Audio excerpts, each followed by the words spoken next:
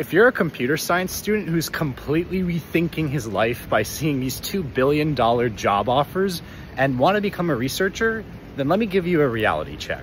The average PhD makes about $60,000 a year, while the average computer science PhD makes $100,000 a year. And this isn't to discourage you, but I think coming into the research career with a mindset of, oh, I'm going to make 100 mil from this is the wrong mindset to have. I get asked this question a lot by friends of, what do you think about these $2 billion and $100 million job offers? That's double what LeBron makes. Don't you feel bad? And frankly, I really don't care.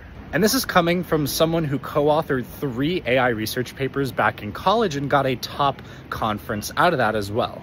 Yes, it's true. The top 0.1% of AI research scientists at Meta, Google, they can easily clear $500,000 or even in the millions if you count their stock.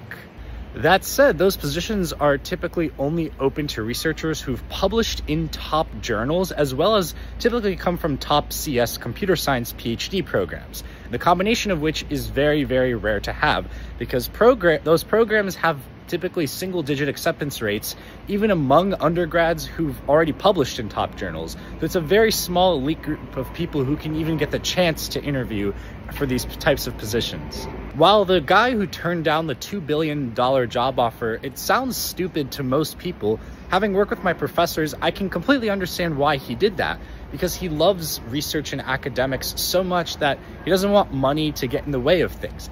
This is why Grigori Perelman, who won the Fields Medal for mathematics for solving the Poincare conjecture, also turned down a $1 million award prize and kind of lives a very humble life, because they loved reading research papers in their free time after school, and they just couldn't do anything else but absorb knowledge and create knowledge for the world. And if that doesn't sound like you, then there's plenty of other ways you can make $2 billion from, don't worry. You should only pursue a PhD if you genuinely love reading academic research in your free time, especially papers that aren't popular right now.